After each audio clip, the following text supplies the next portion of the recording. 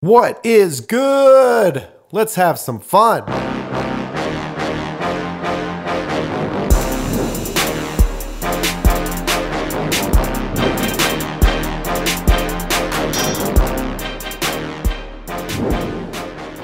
It's the Fundamism Podcast with your host Paul J. Long and all things fun.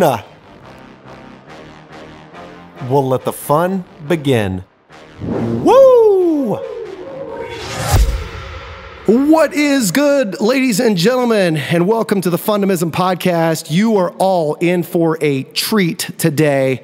I, as always, am your boy, Paul J. Long, here talking about principles of a fun and optimistic lifestyle. So we aim in every single podcast to interview folks that appear, at least outwardly, to be having fun in life and bringing a little more joy to everybody else and talking about stuff that not everybody else is talking about. So super excited about today's guest. Before we get into that, we're brought to you, as always, by our friends over at Charlie Hustle.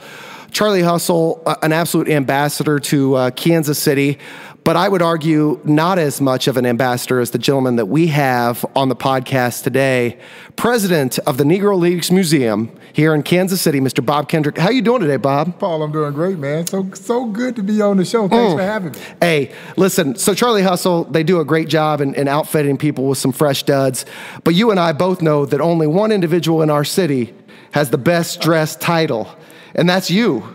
Like, so I rock the bow ties regularly, but can nobody shine a candle to you? No, but you're rocking it well. You're rocking it well. So first question that we start off with every guest, Bob, you've gone through a challenging week. Just envision one of the most challenging weeks you've ever had here. And we'll talk about that, I'm sure, one of them. Oh, there's been plenty.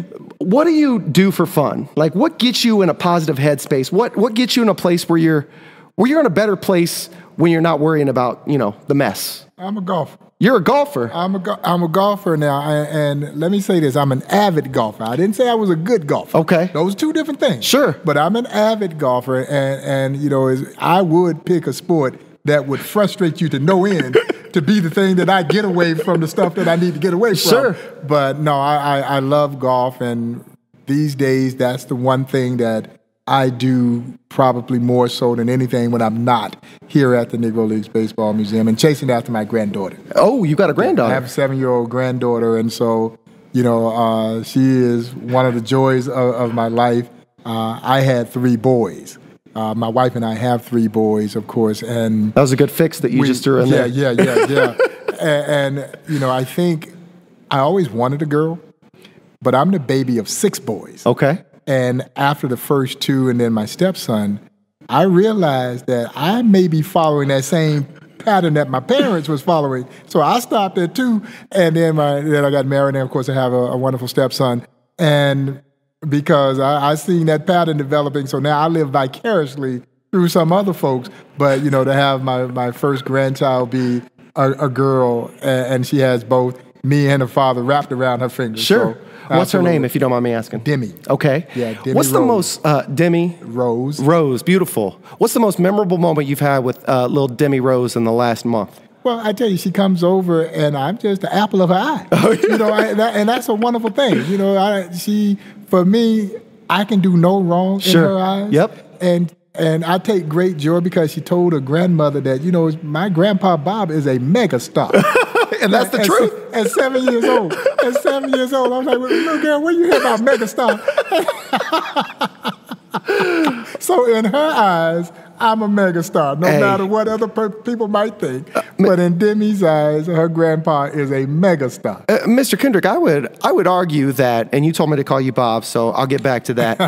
I would argue that many folks, especially here in the Kansas City area, and I know many major league ball players would classify you as a megastar too. And mainly it's because of your selflessness and your willingness to give to a bigger cause. So before we get into a little bit more about what makes you tick and all the wonderful stories that you got for days, tell us a little bit about your background and where are we at? Because this is gorgeous. Yeah, we're sitting on the Field of Legends here at the Negro Leagues Baseball Museum, and the field is the centerpiece of the Negro Leagues Baseball Museum. And I'm biased. I'm going to say that right off the bat. I am biased. But I think it is one of the most amazing displays in any museum anywhere in the world. when people walk into this space and they look into the eyes of these life-size statues, you feel it. That's true. Yeah, you feel it, whether you are a baseball fan or not. And one of my favorite memories, 1997, when we had the grand opening of the new museum where we are now. And you were a volunteer at this point? And at that time, I'm still a volunteer. Okay. Still a volunteer. And we had organized what became one of the largest grand opening celebrations in Kansas City history. And my dear friend, the Wizard of Oz, Ozzie Smith, yes, sir, is here at the Negro Leagues Museum participating in that grand opening celebration. And when he walked out on this field, he said it was one of the most eeriest feelings he ever had. It was very emotional for him because, Paul, he understood that he stood on the shoulders of these immortal athletes so that he could become the Wizard, so that he could have this Hall of Fame career. It's no ands, ifs, but about it. It doesn't happen had it not been for these heroes of the Negro Leagues. If you are of African American or Hispanic descent, you don't play in the major leagues had it not been for these legendary athletes. Sure. And he understood that. And so when he walked in and he looked in the eyes of Ray Dandridge, who we're sitting next to, or over there in left field, another fellow St. Louis and cool Papa Bell, you know, the respect there. You respect what they were able to do in the face of adversity, but you also admire the great talent that these players possessed. They were stars and would have been stars in any league. And so for me, when the current day major leaguers come here, that's the thing that we talk about. We talk about passion.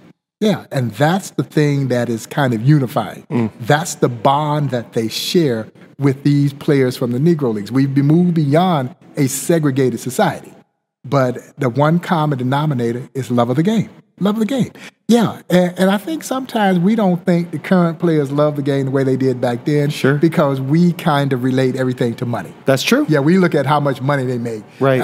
But these young athletes love the game of baseball just as much as anybody else. They are making a great living playing the game that they would indeed play for free if they had to. But they're afforded an opportunity to make a great living to do so. So yeah, they love the game. But as I share with them, you will never see a greater example of love of the game than you do when you come here. They had to love it in order to endure the things that they had to endure. Sure. Yeah, so what would propel me to say I'm going to sleep on the bus and eat my peanut butter and crackers? Because I can go right into a town, fill up the ballpark, but not be able to get a meal from the same fans who had just cheered me, or not have a place to stay. So yes, they sleep on the bus, eat the peanut butter and crackers until they could get to a place that would offer them basic services, but they never allowed those hardships to kill their love of this game. Yeah. So, you know, one of the things that I find interesting, I was talking to the gentleman recently that played football down at LSU several years ago, and we were talking about how, for one reason or the other, I don't know if times have changed or not, but it seems like back in the day, people would enjoy sports because it was an experience, right? It took you away from whatever struggle you were dealing with. Or, you know, we have Negro Leagues Day, you know, dressed in the nines day at the K, which is actually the first time I ever met you, Bob, the Reverend. Mr. Emmanuel Cleaver. He spoke, and I got my Sock 101 KC Monarch socks. And of course, you were there dressed to the nines. And that is just a tremendous, tremendous outlet for many to dress up and have fun for family. It's an experience, right? But, you know, the Royals, they were hot 14 and 15, right? And probably not news to you that we've fallen off just a little. A little bit, but that's okay. But that's true. It's absolutely true. We got a nice crop of youngins.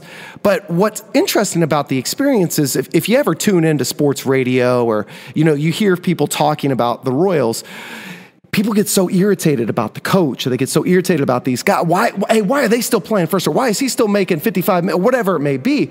And it just seems that over time, we've become more focused on the outcome of the game than the experience of the game. Yeah. So one of the things that really resonates with me is the fact that back in the day, these gentlemen, you could not argue their passion. They did what they loved. And I would take that even one step further. Not only did they have a love for the game, they had a love for life. Of course. Because they dealt with all these challenges, but yet the stories that you hear, they're always lifting other people up. always the most amazing stories in the world, and you got them all. We're going to talk about. They had the most amazing name, Cool Papa Bell. Cool Papa. What's the best nickname of any player that you enjoyed? Well, I honestly, I believe Cool Papa is the greatest nickname in baseball history. That's cool. And it fit him. Yep. Yeah, because cool was cool. Yeah, cool was cool.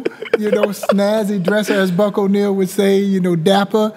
And so that persona fit him. Sure. And for those who might be hearing that name for the very first time, Cool Papa Bell, his real name is James. But when your nickname is so iconic that everybody thinks that that's your name, it's pretty special. I agree. But his real nickname was James, but everybody knew him as Cool Papa.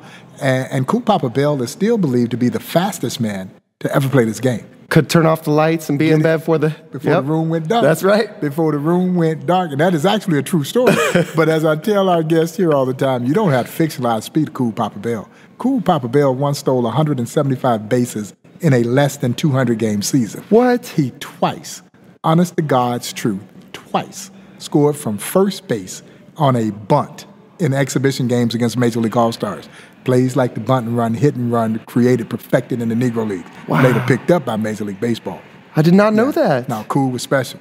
Cool was special. He wasn't just a great base stealer, he was a great base runner. Yeah, and Buck says that Cool, there are a lot of fast guys who have played this game. There were a lot of fast guys who played in the Negro Leagues, just as there were a lot of fast guys who played in the Major Leagues and currently play in the Major Leagues. But the thing that Buck says separated from Cool Papa from everybody else was his incredible ability to cut the bag on the inside. Where most guys, because they're running so fast, they had to take that big, wide, rounding turn, but not Cool. Buck says that Cool Papa would be so low to the ground, Paul, that he could literally smack the bag with his hand and not fall over. Whoa. Well, that's God-given. Yes, sir. Yeah, no. So I can tell you now, all you physics folk, don't try to figure this out by physics. No. That is physics defying. This is God-given here. Yeah, no. Us mere mortals can't do that. So, speaking of nicknames, right before we started recording this podcast, you pick up the phone from a gentleman by the name of Mudcat. Jim Mudcat Grant. Where's he get this nickname at? Well, Mudcat was from La Coochie, Florida. And it had various variations of how people say he looked like a Mississippi catfish and this kind of thing, and they eventually evolved into Mudcat. And all I know is whoever said he looked like a Mudcat, he proved him something different because he was winning. Mudcat Grant is the first African-American pitcher to win 20 games in the Major League. That's who you just talked to on the phone? That's who I was just on the phone with, my dear friend, the legendary Jim Mudcat Grant. But, that's part of what this gig has done. I have gotten to meet some of the most extraordinary people. You could not, as a kid growing up in Crawfordville, Georgia, to think that Jim Mudcat Grant would be calling me one day. Right. And I'm calling him, and Dave Winfield and Ozzie Smith, getting to know the legendary Henry Aaron and Willie Mays, my dear friend, the late, great Monty Irvin. I feel so blessed. Man, I'm from Crawfordville, Georgia. Crawfordville, Georgia is about as big as this museum. Sure. It had about 500 people in it. Wow. I'm just a country boy. Right. So it has been a tremendous blessing to get to do what I do. And absolutely love the work that we do here at the Negro Leagues Baseball Museum. And it has afforded me an opportunity to meet some of the most amazing people that I could have never, as a child, ever dreamed of meeting. So I'm guessing that through your experience, something amazing has happened to you all the time. Like I always see you out and about, looking sharp as always. But, what was the last pinch me moment that you had where you're like, oh, Lord, I can't believe this, or I'm in this situation? Wow. And there are a lot of them. To walk around this museum with, then he was getting ready to run for president, George W. Bush, to walk around this museum with General Colin Powell, to walk around this museum with First Lady Michelle Obama. Wow. But for me, the one moment that stands out beyond all of them is to walk around this museum with my childhood idol, the great Henry Aaron. Yeah, as a kid growing up in Georgia, I was nearly 12 years old. when Aaron broke Ruth's record. It was a record that people thought would never be broken. And the fact that this black man in the South was about to break what many believe to be the most hallowed record in sports history. And the pain and turmoil that it generated from a racial standpoint in our country. I remember even in my little town of Crawfordville, which was predominantly African American, but there was still segregation even as a kid growing up in the 60s into the 70s. It was still very much a segregated little small rural town in Georgia, and there were those, the old black men would sit on one side of the street around the corner, and the older white men would sit on the other side of the street around the corner, and you saw that. But as a kid, you don't pay it that much attention because that's just the way it is. Right. I remember going in through the back door of the little cafe in Crawfordville, but you didn't really question it because that was just the way that it was. You didn't have anything to compare it to. You didn't have anything to compare. Right. And the cook was going to be black, and she was going to take care of you when you got back there. Right. But they had a little isolated couple of booths in the very back in the little cafe, but I was almost 12 when Henry Aaron broke the record, and I remember very vividly.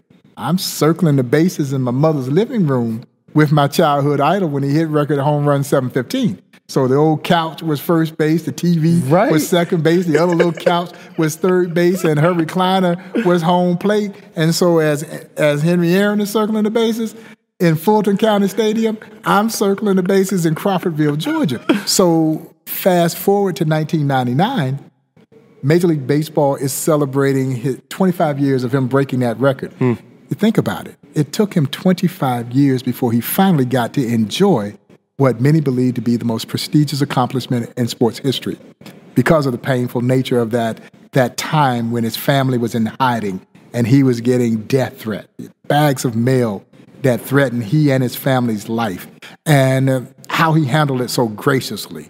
And so they're celebrating 25 years of him breaking Ruth's record, and so he's doing this Major League Baseball tour.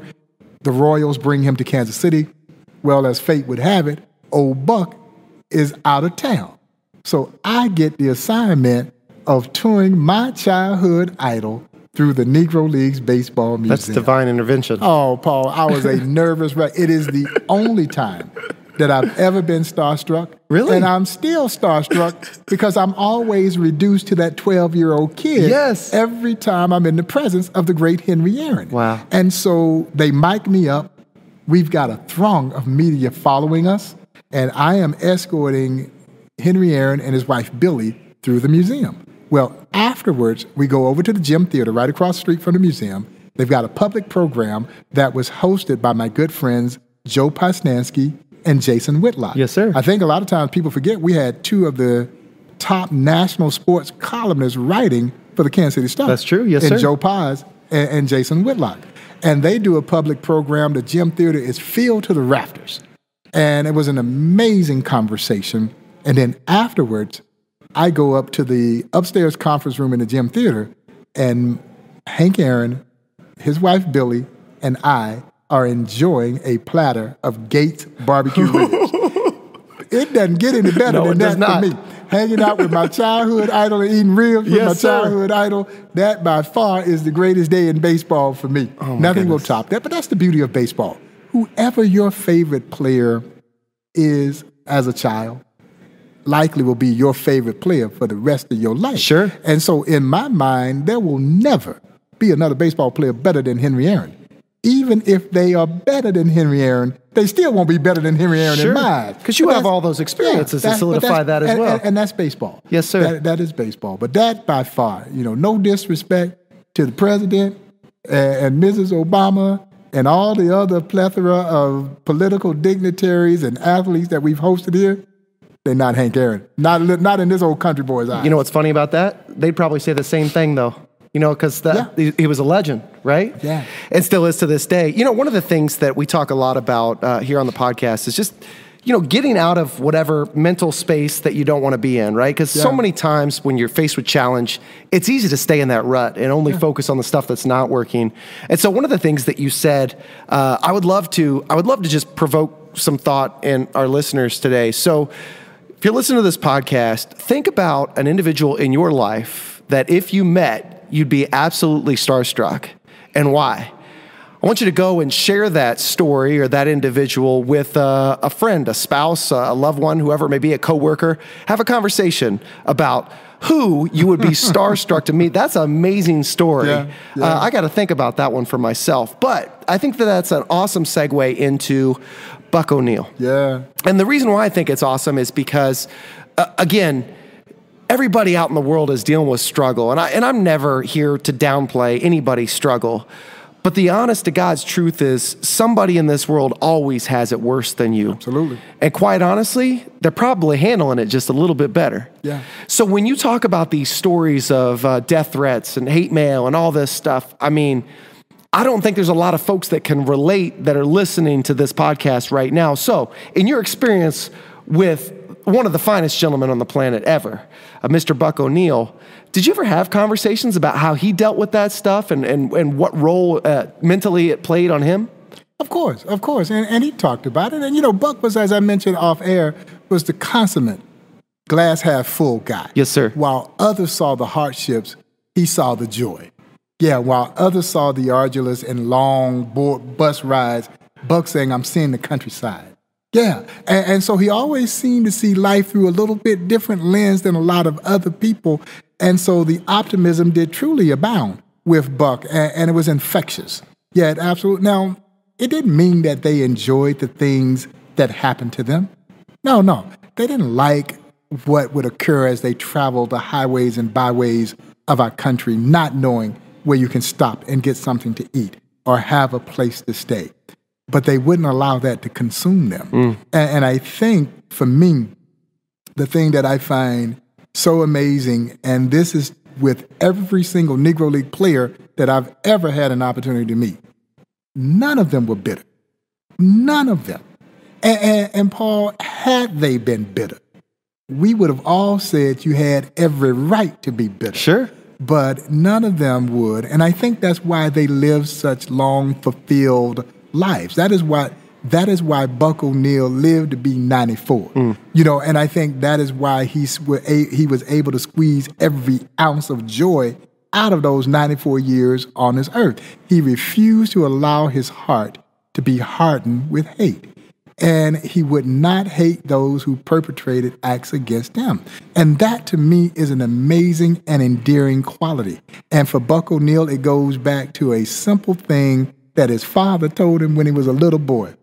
Treat every man the way you want to be treated. The golden rule. That's it. Man, we all know the golden rule. Sure. But we don't all live the golden rule. Yes, sir. And Buck took something that his daddy said to him as a boy, and that carried him throughout the rest of his life. It was the guiding principle for him throughout the rest of his illustrious life.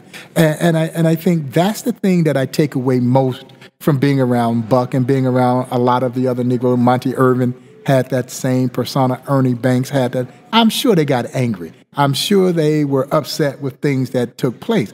But again, they were seeming able to just let it roll on off the shoulders, man. Because as Buck would say, hate eats you up from the inside. Ain't that the truth? Yeah, hate will kill you. And as we know, none of us are born into this world hating anyone. No, hate is a learned behavior. And he says, I never learned to hate. Simple as that. So that's an interesting subject and one that we've never broached. You know, I talk a lot about, so I'm a motivational speaker by trade, so I speak a lot with organizations about fun, and the F is your foundation, everything that you are, what you've become throughout the years, your experiences in life, your DNA, all that stuff, how you communicate, personality style, all that. The U is understanding others' perspectives. So how do you create meaningful interactions, and how do you show a genuine interest in others? What types of questions do you ask to ensure that people feel like you genuinely care? And the N is next steps. You know, Dale Carnegie once said the largest room in the world is a room for improvement. So no matter how great you are, you could all get just a little bit better, right? So when I'm thinking about what you just said, no one's born with hate in their heart. You know, oftentimes when we talk about foundation, I believe that our experiences in life shape our belief system. And that belief system drives our behaviors, and ultimately those behaviors drive our emotions. So ideally, if you've ever had a bad day, you could trace that bad day all the way back to a specific experience that drove that. So my question to you is, when you say that no one is ever born with hate in their heart, you think it's all a learned behavior. So that's upbringing? That's upbringing. That's exactly it. You take a room full of kids, Put them out on the playground. What do? They play. Yes, sir. Yes, sir. That's the beauty of sports, too, right? Well, it unified us in ways that other things in our society really didn't. But kids don't see color. No, they don't see color. They just see other kids. And it's only until they are brought up into this world that someone teaches them to hate you because you're this, or to hate me because I'm that. You know, and so if we didn't teach hate, there would be no hate. Yes, sir. Yeah, I think innately we know right from wrong. Sure. Yeah, there's something innate in us that kind of helps us know right from wrong. But unfortunately, you still have those who teach hate. You teach someone to not like someone because of their religious background. You teach someone to not like someone because of the color of their skin.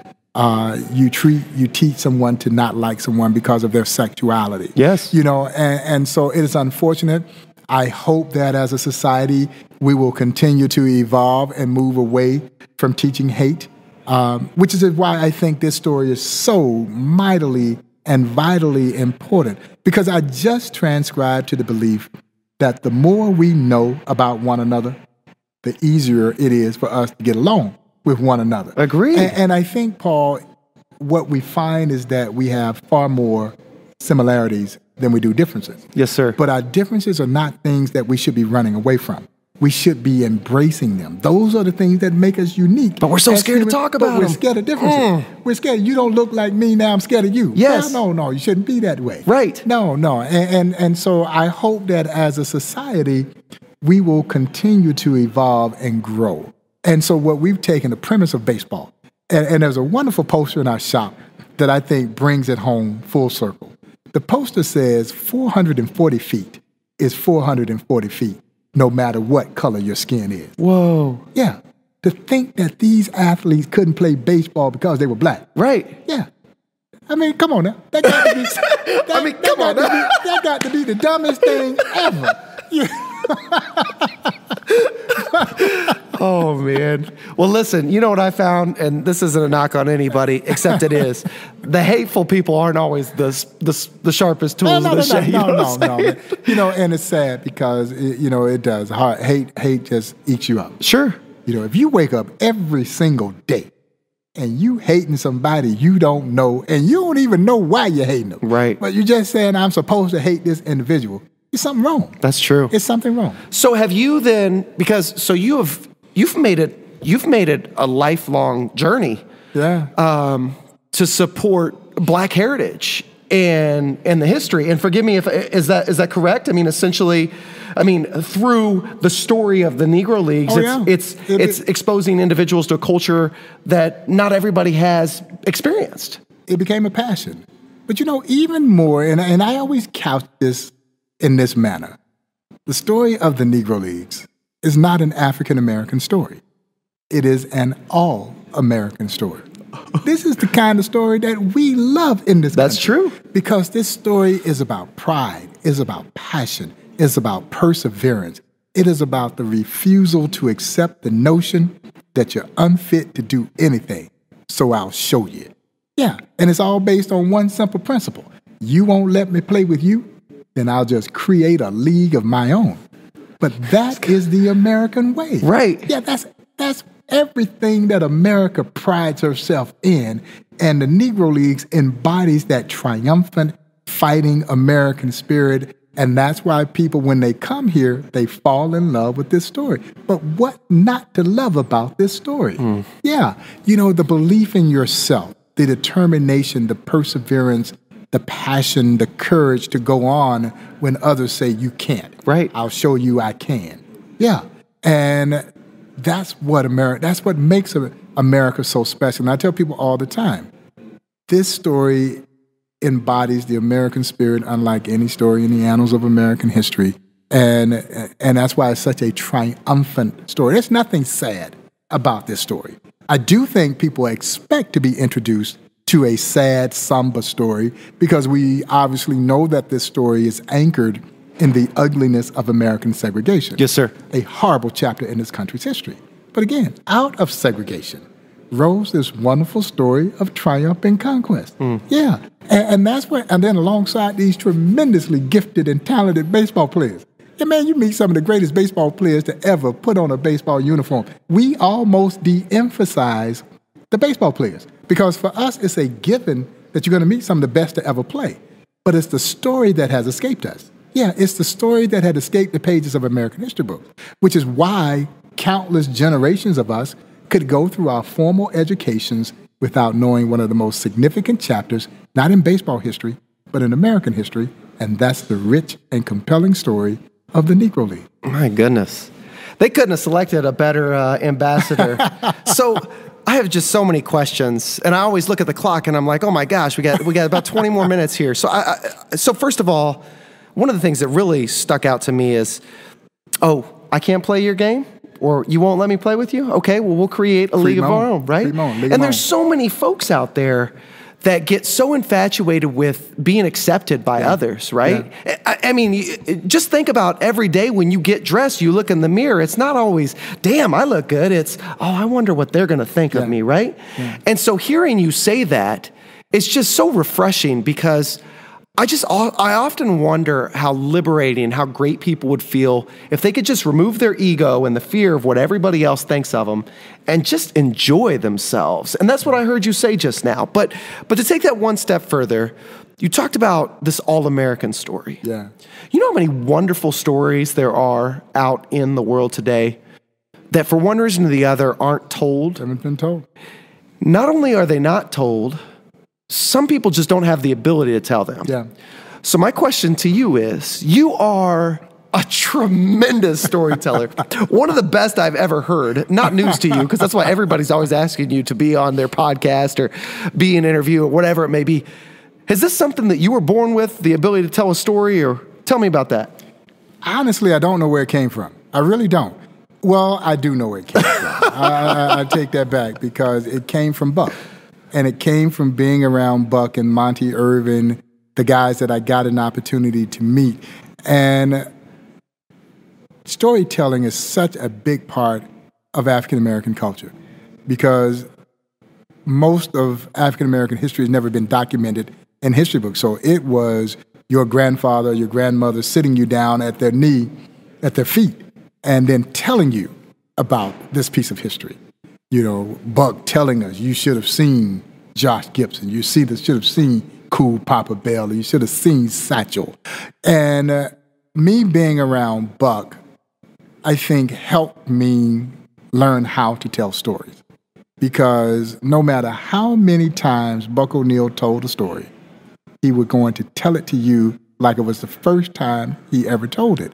And I think for those of us who ascribe to be storytellers, the greatest compliment that you can ever receive is someone saying, I felt like I was there. Sure. Because what you're trying to do is paint a picture. Yes. And so when I give the tour, it is a very immersive experience. I'm tired by the time that I'm done because I want you to feel it. Yes. I want you to feel like you were there. Right. And that requires a lot of energy and it's a lot of effort, but I relish in doing that. And I think now when I tell these stories, I guess in my mind and in my heart, it is keeping Buck O'Neil alive.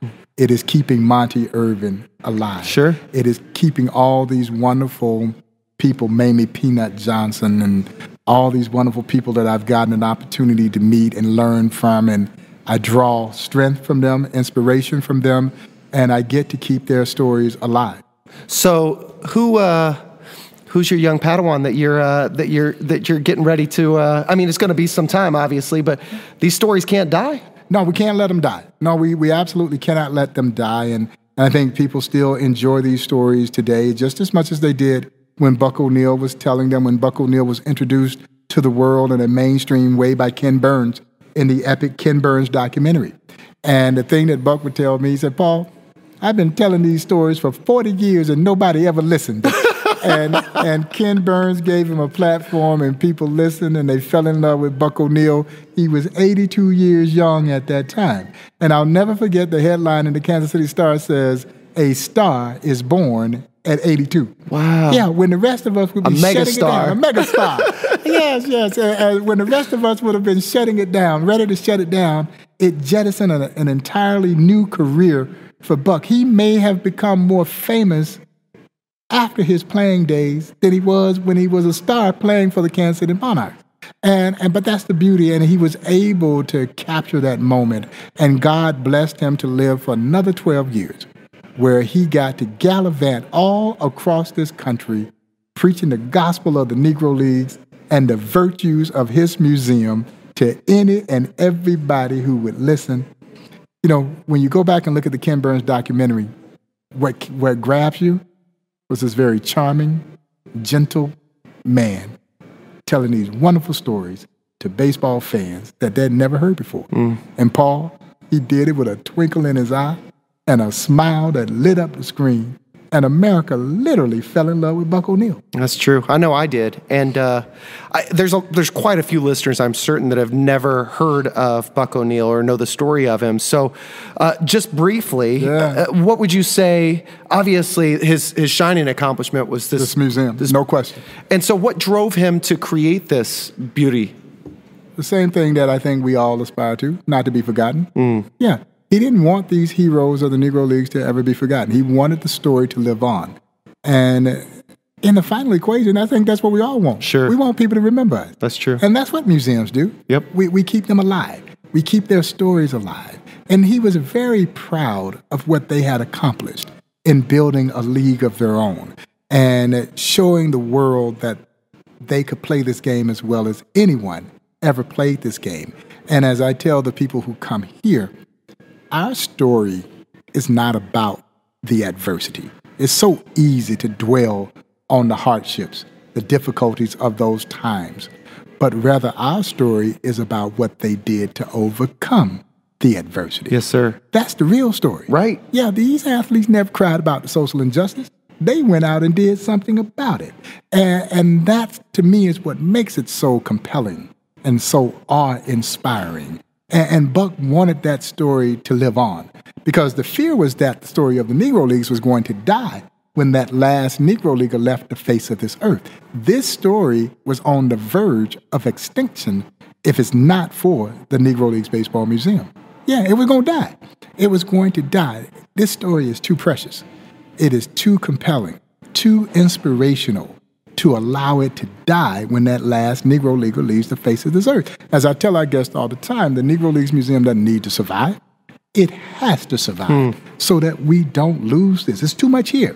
It is too much here, so when our young people come here, they not only gain an educational experience, they draw inspiration from what these athletes were able to do in the face of adversity. Yes, sir. Yeah. And I feel it too. And I feel it through your passion. And I think that the one thing that you just said that really resonated with me, amongst many other things, obviously, is I feel like you just kind of captured the whole reason why I asked you to be a guest today.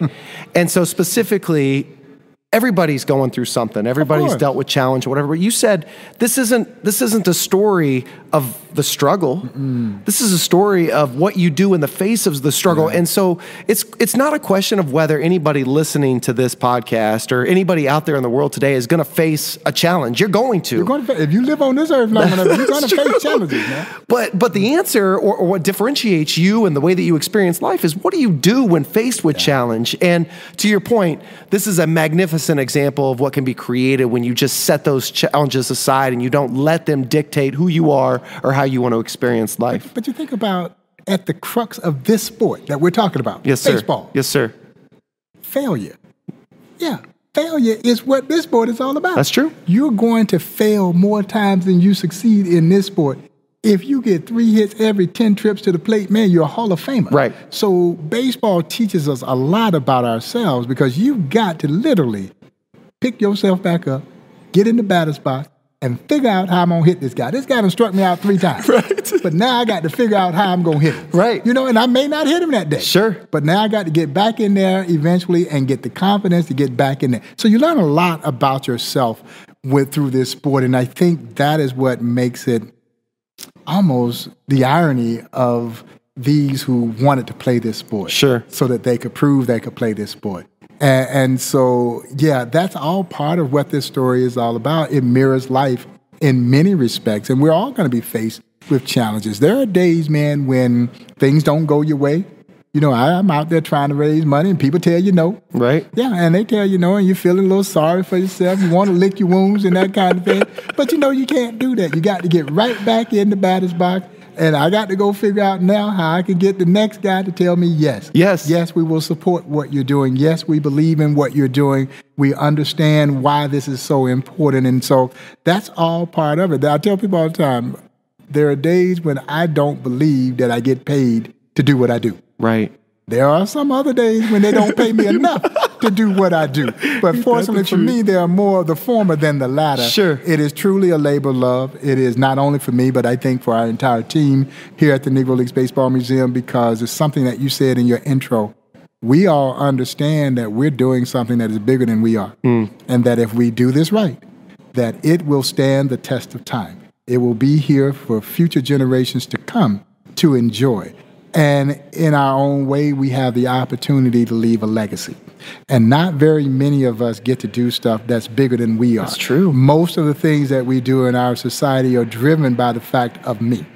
There's a meism kind of in the way. We always are looking to acquire as much stuff as we can. We want to generate as much money as we possibly can. And that's human nature, I understand. It's ego. You want to take care of your families, you need to do these kinds of things. But I love the fact that we're all driven here by leaving something back that will be left here for others to enjoy. That motivates each and every one of us. And for me, the fact that I want to build upon what Buck O'Neil left us. Yes, sir. Yeah, I don't want it to fall. I don't want it. I want it to live on. And I hope that when my granddaughter has children, she'll come by here and say, you know, your great-grandfather had something to do with this place. She's going to say he's a megastar. Yeah, your great-grandfather was a megastar. So, you know, we talk a lot. Man, I came into this conversation, Bob, and I said to myself, you're an individual, you're such a phenomenal storyteller. You got such a phenomenal story, and you're just such a wonderful ambassador that I'm sure you find yourself talking about this museum and Buck O'Neil far more than you ever get to talk about yourself. And so, and that probably, that's comfortable for you. Yeah. But for somebody like me, I look at that and I'm like, I want to know Bob. Like, he's a tremendous guy. I want to know, I want to know what makes him tick. And so specifically, you talked about dealing with challenges in life, and we all face it and all that. And there's still hate out there. I got a couple questions for you related to hate. So recently, and I think it was June of this year, you know, you were faced, and the museum was faced with a challenge. Tell the audience a little bit about that. Late June of this year, the museum had been working on a wonderful expansion project to build the Buck O'Neil Education and Research Center in the site of the Purcell YMCA. Well, the Purcell YMCA is the birthplace of the Negro Leagues. That's where the leagues were formed in 1920. Andrew Root Foster led a contingent of 8 independent black baseball owners into that very building, and out of that meeting came the birth of the Negro National League, the first successful organized black baseball league. Well, the old Purcell YMCA had been abandoned since the early to mid-1970s. And so the museum acquired that property a number of years ago and then set out to redevelop that property and convert that old historic landmark into an education and research center in memory of my friend, the late, great John Jordan Buck O'Neil. And so we had restored the exterior, we had gutted the interior, started the interior design phase of it, and had basically finished the first floor of that building. Well, in late June of this year, someone decided that they would go into the building, cut a mainline water pipe, and deliberately flooded the building, creating about $500,000 worth of damage in the building. And I'll be honest, it knocked the wind out of my sails. What does that look like for you? Because you're like that guy that... I know. You're always... It looks like you're always happy. So when someone knocks the wind out of your sails, what does that look like for you? Well, at that particular time, because initially we didn't know that it had been deliberately done. Sure. You know, you're thinking that a water pipe had burst and you're still feeling pretty bad about yourself. But, you know, again, accidents occur. It happens. Yeah, accidents occur. But once you found out that it was deliberate, it did. It just really hurt that much that someone would be so malicious that they would create such a heinous act on a property that everybody was excited about. The community was excited because we had ridded the community of this eyesore, a place that had been vacant that was harboring illicit activity. Vagrants were living there. And we had taken that all away and beautified, and it was the only blighted building on the Paseo. The Paseo is a majestic boulevard, and this was the only blighted building on the Paseo. We had eradicated that, and everybody was so much looking forward to seeing what the final results of this building were going to be, and then somebody goes in and deliberately does this and causes a tremendous amount of damage, you know, with the mindset, I think, of trying to destroy the project altogether. And so at that point in time, man, you're ready to wave the white flag on humanity. Oh. Yeah, you know, you're ready to give up because you think, man, I mean, this is about as low as it gets for me. I think it ranks up there with probably the 2 or 3 most disappointing days in my life, personally and professionally, when that happened. Probably number 1 is the day that Buck O'Neil didn't get in the Hall of Fame. I could see that. That hurt me tremendously, as it did a lot of people around this country. But when I walked in and we find out that the pipe had been cut, and that someone had turned the water on and deliberately flooded the building, at that point, you are kind of ready to wave the white flag. You're saying to yourself, okay, man, you know, this is it. People will just do some despicable things. And you know you can't give up on humanity. Right. No, you can't give up on humanity. And then I'm reminded of something that the late, great Buck O'Neil said, and it just has to resonate. And it did resonate, that people will do bad things, good people will fix them. And the good people started to come to the forefront. All of a sudden, this outpouring of love from people that we didn't know, that I didn't know, who knew how much I was hurting and how this hurt the museum, and they would call and they would write, and then they started sending in. I was trying to stop people from sending money because I wasn't sure yet what the insurance company would do, because you always want to be good stewards of people's resources. Absolutely. It's the first time ever that I've been at the museum that I'm trying to encourage people not to send money. Hold on now. Because you know that is counterintuitive now. That's true. My job is to ask you to send money, but in this instance, I'm trying to tell people, hold off, we don't know yet. And yet people continue to send dollars. Sure. Little league teams, kids sending in $5, $10. People were doing special events around the country, people I never knew, but they wanted to do something to help fix this. And not only did the resources, and the resources obviously are going to help us move forward with this project, but man, it renewed your spirit. Yeah, it renewed your spirit. And you know what? We all know that there are more good people than bad people. Sure, absolutely. Always has, always will be. But sometimes you have to be reminded. That's true. Yeah, sometimes you have to be reminded. And that was probably one of those times I had to be reminded. Yeah. You know, and but it just renewed your spirit. It gave you a new level of energy. But as I tell people all the time, you can't be a steward of this story and wallow in self-pity. No, you can't do it. No, you'd be against everything. Everything that this story is all about. That's right. No, so, you know, I had my day or two where I licked my wounds, and then it became more important now for me to dig in. And now there's an even greater resolve, because you never want the hater to have the last word. No. So now there's an even greater resolve to finish Buck's dream.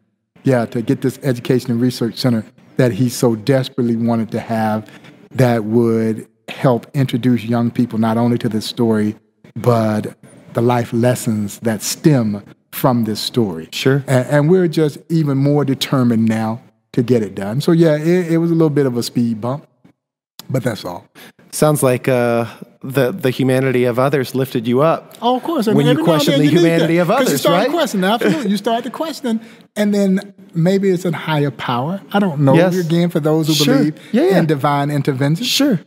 Perhaps it's a higher power that reminds us, you know, and sometimes you need to be reminded. Sure. And I think that may be the case here. And again, there's tremendous outpouring from those around this country who, like I said, the more majority I never met personally. They've been following the museum. They've been following me, whether it's on Twitter or what have you. And they just wanted to step up and they wanted to help. And I also think it speaks to how Buck O'Neil, 12 years since his death, is still, his legacy looms just as large today as it did when he was here with us in an earthly fashion.